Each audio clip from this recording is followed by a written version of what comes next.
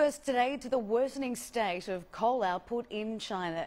Both output and sales have now declined for 7 straight months.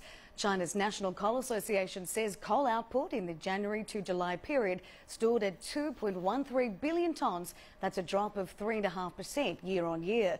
Sales fell 3.9% to nearly 2 billion tonnes. The numbers paint a gloomy picture for investment. Data shows fixed asset investment in the coal industry declined 1.6% to 260 billion yuan. Analysts say imported coal with lower prices will also have a huge impact on China's domestic coal industry.